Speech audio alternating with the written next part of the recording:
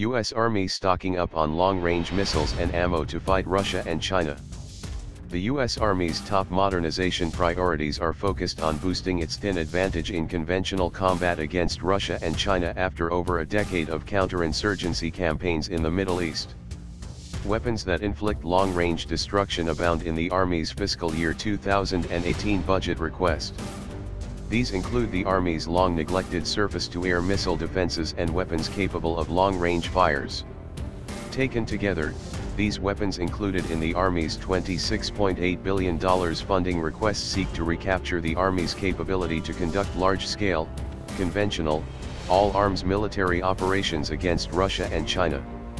Restoring the Army's air defense capability will be necessary when the US and NATO fight to destroy Russian forces that might invade Eastern Europe over the next 10 years.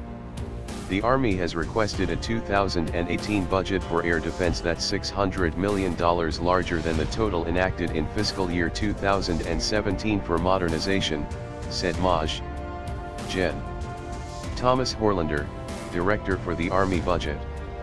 Gen. Horlander, however, said much of the modernization funding in FY18 will be spent on research and development rather than on procuring more modern equipment. The Army is accepting risk in developing new capabilities in order to prioritize incremental upgrades in air and ground systems so we can put in the hands of our soldiers in the near term a greater and more lethal capability, he said. The Army's top modernization priorities include strengthening short-range air defense, SHARAD, by acquiring 131 MIM-104 Patriot surface-to-air missile, SAM, systems. The Army will also procure more AN/TWQ-1 Avenger air defense systems. Avenger is a self-propelled SAM system that provides mobile, short-range air defense protection for ground units against cruise missiles, UAVs, low-flying fixed-wing aircraft and helicopters. Mounted on a modified Humvee, an Avenger system can carry from 4 to 8 FIM-92 Stinger missiles.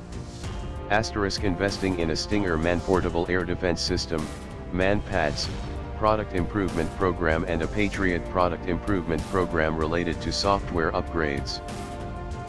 Developing a long-range fires capability by funding 3 key fires systems, a service life extension program for 121 expired Army tactical missile systems, ATACMS, acquisition of 6,000 guided multiple launch rocket systems, GMLRS, and continued low-rate initial production of 93 Patriot missile segment enhanced missiles.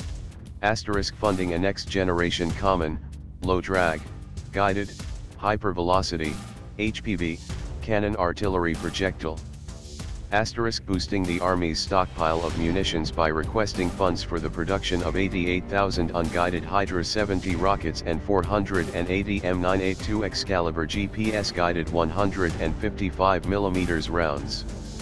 The funds will also go to replenishing and modernizing industrial facilities that make ammunition to improve munitions production, replace depleted stocks and create capacity for increased future demand.